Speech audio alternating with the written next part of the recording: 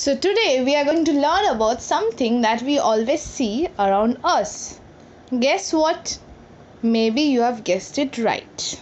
Today we are going to talk about leaf. Now, what is a leaf? Leaf is a thin flat green structure which arises from the node of the stem. The flat green portion of the leaf is called the leaf blade or the lamina. The leaf is attached to the stem by a short stalk called petiole. Now let's talk about the external structure of the leaf. Leaf base. This is the first part where a leaf attaches to the stem.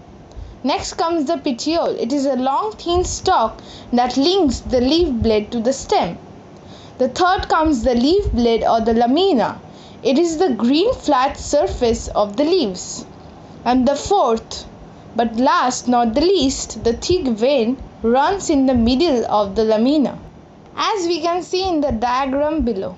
I hope you have understood now what do you mean by the external structure of a leaf. And in case if you have any problem regarding the same, you can leave your chat in the comment box below. Now what are the kinds of leaves? There are simple leaf. Let's talk about it first.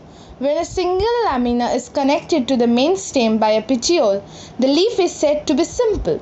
A simple leaf may be incised to any depth but not down to the midrib or the petiole. For example, guava leaves. Now what is a compound leaf? A compound leaf is a leaf made up of two or more leaflets.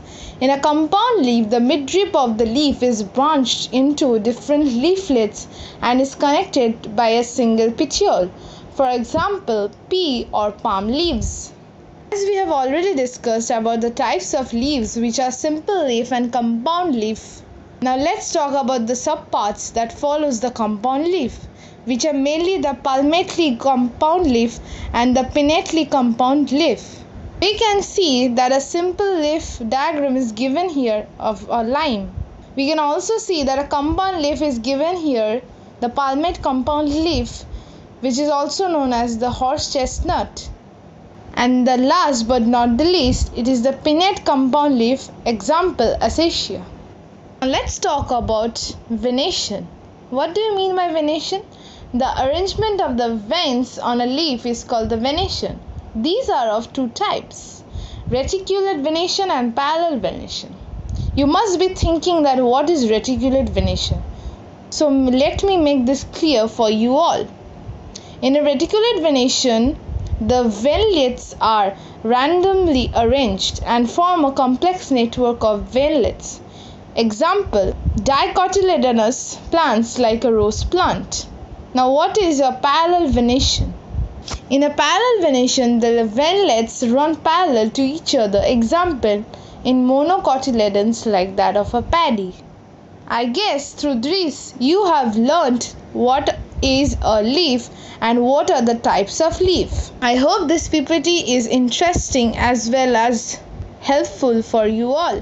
Now let's talk about the functions of leaf. It produces oxygen for survival of animals. We all know that, right? Now the other one says lower the air temperature as a byproduct of transpiration. The third says produce food for the plants and also a source of food for the animals. The fifth says remove the carbon dioxide from the air and use it in photosynthesis. Sixth says the reduce soil erosion. And last, it says give shelter in the summer. So these were the functions of a leaf. Now let's talk a little bit about the modification of leaves. From the word modification, you can get it that to modify means to change.